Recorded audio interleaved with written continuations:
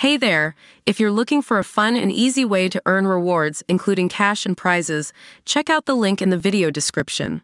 A WORLD War II hero has tragically died aged 102 on his way to France for the D-Day anniversary. Robert Alpercichetti, 102, was traveling with a group of fellow veterans and before the trip spoke of how excited he was to go. More to follow.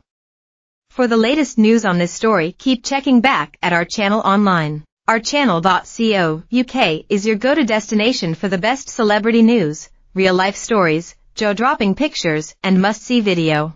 Like us on Facebook at www.facebook.com/ourchannel and follow us from our main Twitter account @@thesun.